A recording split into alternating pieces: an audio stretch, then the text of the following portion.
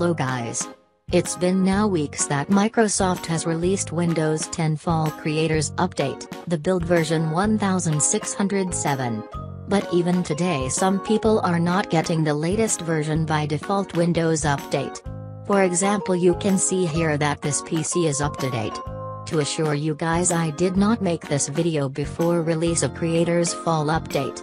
I am still running with build version 1703.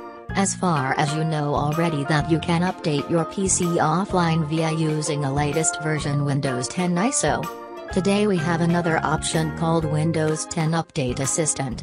This tool has been released by Microsoft to upgrade your PC without any hassle.